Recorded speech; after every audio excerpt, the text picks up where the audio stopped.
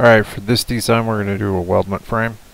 Underneath the weldment frame, first thing we want to do is draw the sketch of what the welded profile is going to look like. So we'll start a sketch here and we'll hit sketch.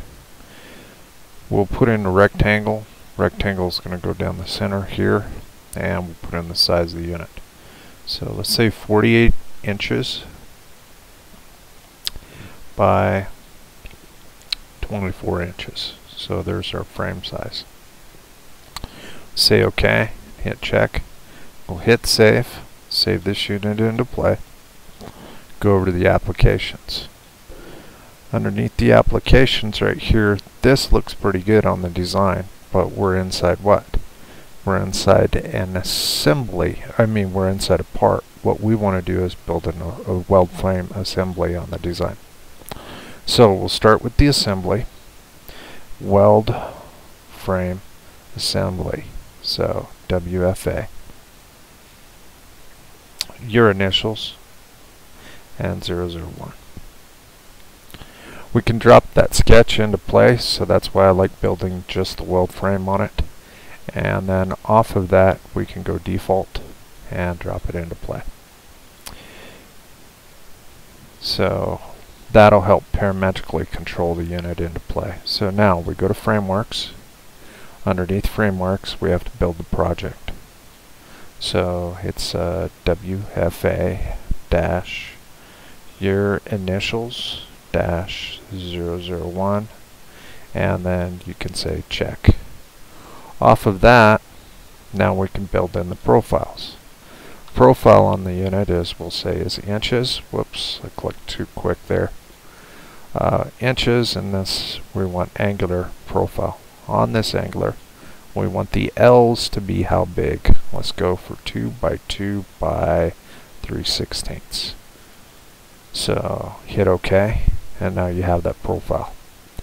Now next is the operation, and you must select the profile and where you wish to put this unit. So there's where we wish to put it. Now we want to rotate this object in some shape or form. So let's go ahead and leave it inside the unit just like this on the design this time. And then repeat the operation, throw it to the other side. On this one we're going to have to flip it around. So keep on flipping until you see it right over here. So right there, if we get it there, now we want to flip it the opposite. We'll toggle. So there's the opposite. Repeat the operation. Start here. Now on this one, we'll flip around. So let's toggle the other side. That looks pretty good on the design right there. But let's say that we wanted that sketch, instead of that sketch to operate in the middle of the part right there, let's say we wanted it to operate the back wall of the unit. Then if you look here, that's the front. There's the back. So that's how you can look at how those sketches operate on your sketch alone. So same scenario across this design. We'll say repeat this operation again. And it's going to come up here on this next operation, so it'll be this sketch. We want it to be this side, and we want it to toggle. And so it was this side, then toggle, and that came in pretty good on the design. We'll say OK. Now we'll close down on this operation. If you look at it, it's bringing the list of materials and everything in on the design. So once we have this into place, last thing we might want to do is we might want to build a sketch across the unit. Can we do sketches on the unit that we have right now, Frank, and control it instead of going over to your sketch frame? Yes, you can. Okay, you can parametrically. I just like controlling a little frame on the unit. What that frame does is it makes it a little bit easier to control on the way your items come in. Now if we just want to add a couple of beams, we come over here, we can add the beams, and it controls the dimension retrieval. So if we come up here, we build for the model, we start a sketch. Now let's put in one beam from here to here, and then another beam from here to here across the design. So if we hit save on this unit, now we come back and we're close, we can see that those two units it's up to date and it's got those two lines in there. So let's now drop in another beam set. So we'll say a new profile. Well, instead of angular, let's go with U bracket. And then the U bracket, we know that we had 2 by 2, so let's look at the C channel fractionals. And those are pretty big. You see how they're 3 units. So let's see if we can get anything smaller. 3s, C's, 3 by 4s, so that's 3s.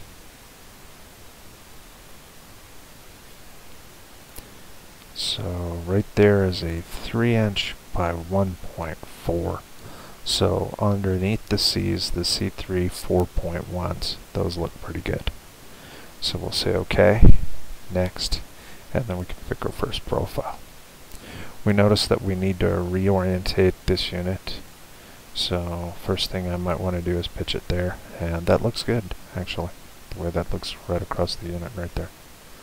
So it looks pretty good. So right there, I could look at the design, but let's say I want to flip it. So let's flip it 180, 0, 0. So let's go to this one and we'll flip it upside down. So this flips upside down. There we go. So that might be good for a mount bracket.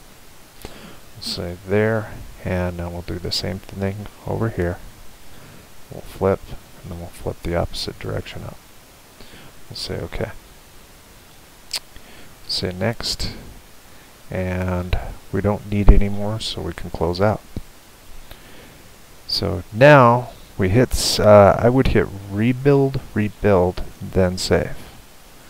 Now we can take and we can build better joints on the scenario. So if we look at this, how do these corners need to come together on this unit? They need to come together as a 1 and a 2 right there on the design. So if you look at it, which one's long? The 1. Which one's short? The 2. So if we touch this one, we want the 1, then we want the 2. And you can see how it builds them across on each other on the design. So right there looks pretty good on their little overlap technique. Defining corners, joints with overlap is another one that you could do. So right there you can see how it does the full overlap, but you got to watch it when it does the overlap because it kind of embeds them into each other. So it's up to you how you wish to do that and how you wish to want to play the game of cutting them. I'm going to go with the overlap right there. That looks pretty good. And then I'm going to repeat the operation. Repeating the operation, I must pick who? I must pick the long, then the short. Looks good. Then repeat the operation over here. So this is going to be the joint, and then the third button over, I must pick the long, then the short. Then hit OK. Then over here, repeat the operation, the third one, pick the long, then the short. Now on these right here, let's take a look. Those could be a different trim. Those are just going to be a T-trim operation on the design. So the T-trim is just going to be the 1 being the T, and then the 2 being the T-top. So right here, and then there. And if you look at it the way it's doing that, we want it to actually be the overlap. So there's our overlap on our design. We repeat that operation, and then we want to pick who first. We want to pick the 1, then the 2. Repeat that operation, and then we want to pick the 1 and 2. And then over here, the 1 and the 2. Yeah, you're like, Frank, well these things are embedded into each other. Nobody's going to weld like that on the design. Well, watch what they do. Rebuild, save. Once you've got it saved, if we look at this unit, that unit needs to be cut how? it needs to be cut just enough for that curve to happen on the design. So if I activate just that unit, and I activate it, now I can see the line coming through here. So if I touch here for a sketch, and I can even call it an extrude cut, I can project, and I can project this edge, this edge, this edge, this edge, this edge, and even that curve if I want. I can project the outer edge, and I can project this edge up here on the bottom. Then the bottom edge, and I am done right there. Only thing I have to do is trim. So let's just trim the bottom edge, and I should have a closed profile there. If you see it shade in, you know it's closed. Now everything's down the middle, so if I reference that plane, I can use that for a mid-plane mirror. So now I can mirror my entity. So grab my profile, mirror it across this line.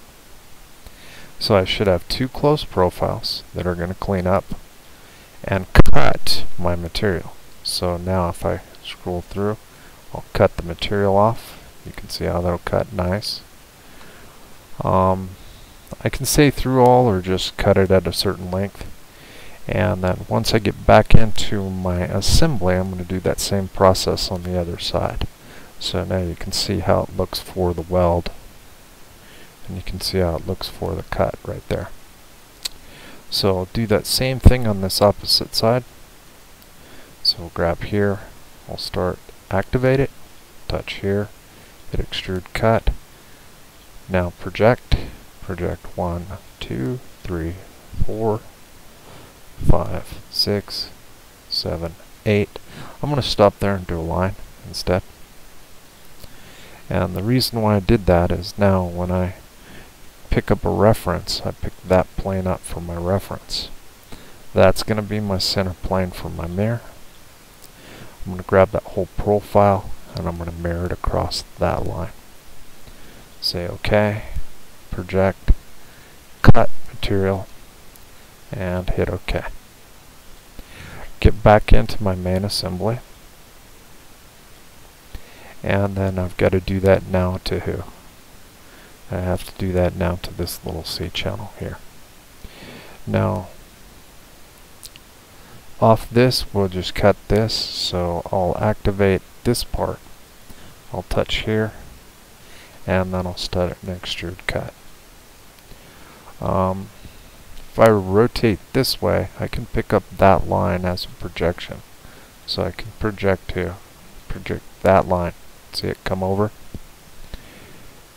Now I can project this edge, and whoops, not that one. And this bottom edge, that one and that one. Now all I have to do off of that is mirror it across. So first I'm going to trim. So I come in and delete those two edges. I'm going to run a center line at the midpoint of that. Boom.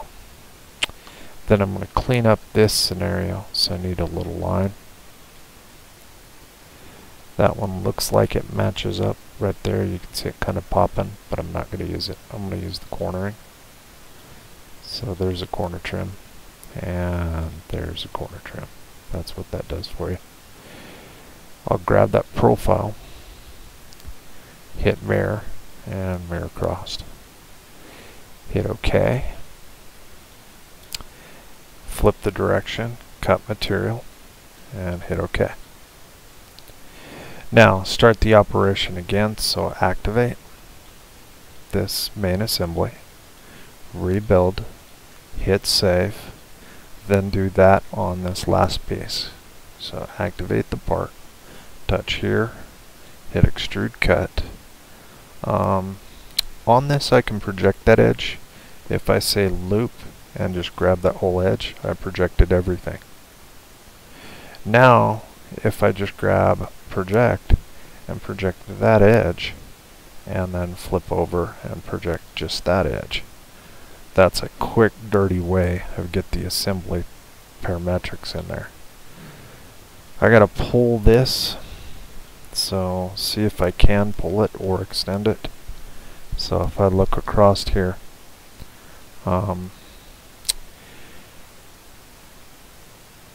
if I elbow this, there's my elbow.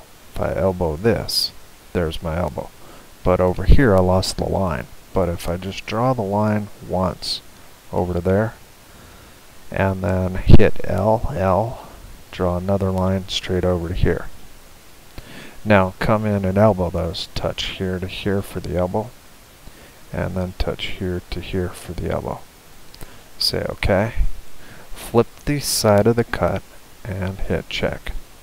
So there's the cuts for the part. Now, next thing we want to do is probably put in some mount holes on this unit. So if we touch up here, first thing that you might want to do here is you can activate the part, or you can put in holes where you can put them in on the assembly alone. That's pretty crazy, but the problem if you do that is they won't come in on the drawing for this part, so that can be a pain. So what I personally do here is I always activate the part. I touch the part, then I'll normalize. So if you start the hole factor on there, you can put in the hole and you can pull off the edge. You can pull off the center point of that part. So that would be the center point of who? The main assembly. So let's say 8 inches over. And then from the edge, let's say 1 inch. And then whatever diameter it's supposed to be. So let's say it's a 0.41. So there's the drill for 0.41. Now it goes up to next, maybe, and then we're done with it. So at that point you'd be finished with that design. So now we can come in and we can copy that, Control C, and then paste. When you do that, it's wanting to know where the next one's going to be. So the next one is going to be where? It's going to be 8. And it's going to be possibly off that thing. It might be actually located off that axis. So we move that little dot over to the axis and we say 1.25. So now we've got them located in there, and we can say OK. Now we can write a pattern for the unit. So if we write a pattern over here, we can project that pattern over this direction. So instead of dimension, we'll say direction, and we'll go this far across the unit. We'll flip it, and we'll say 16 inches. And then hit check, and you'll see the first hole come into place. So if we do this, and we underneath the pattern, we find both the holes. So if we look at that as our value of our pattern, you can see it has just this hole. Well, what happens if you pattern both those holes in there? So that could be a group set. So there's 1, there's 2. So let me delete the pattern real quick. I would grab both of those, possibly. And then off of that, I would group those. So if we look up here, here's their value for group. Then I can pattern those, and I can pattern them in a direction straight to the right. I would say 16, and then flip the direction and hit check. So now I've got the 2 mount holes on that unit. Come over here, activate the unit, hit save. And now we must build the last 2 holes that we have to do on this part. Let's say they're totally different pattern. So we activate here. If I Control V, you see how I can't Control V on that, so I would build a hole, build it in. I would build it off of who? I can build it off that middle axis if I want. That'd be 8.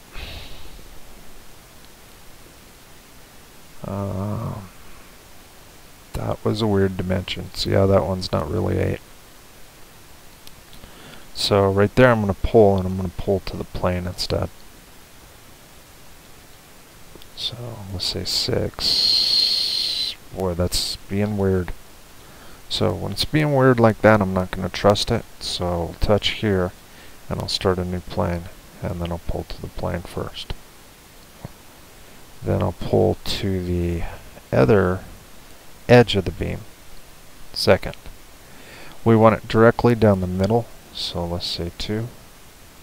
So this would be 1.5 roughly. Maybe 1.4. And if I look at it, yeah, it looks like 1.5. So 1.5. Off that, now I can come over and I can look at this crazy 4. So I can say, let's say 6. So there's the 6, and then I only want to go up to next. Since it's in this beam, I can easily run a mirror and then pick what? Pick the mirror plane across the design. So if I look across this beam, I might not have a mirror in here. I might not be able to see it. So what you do before you do that mirror is you figure out where the hole is, and before you do that, you find your mirror. So if you turn up your planes, if he has these off, or whoever has them off, it might be an issue. So I might throw in what? I might throw in a plane before I do that. So I'll touch here. I'll throw a point, and I'll say 0.5. And now I'll throw a plane on that entity right there, related to who? Related to the end of my beam. So right there. Boom. So now, if I've done that, I use those both references, the surface and the point, and it puts a plane there. So now I have something parametric that I can use for using that mirror. So come up to the tree, find out where we're at. We're green here, and then we touch where? The hole, touch the plane, and hit mirror. So we want there, and hit check, and it'll mirror it across. Be careful if you do that because you don't have a dimension. So just remember that scenario can come into play. So hit save. Now we come back out, we activate the main assembly, and we say save.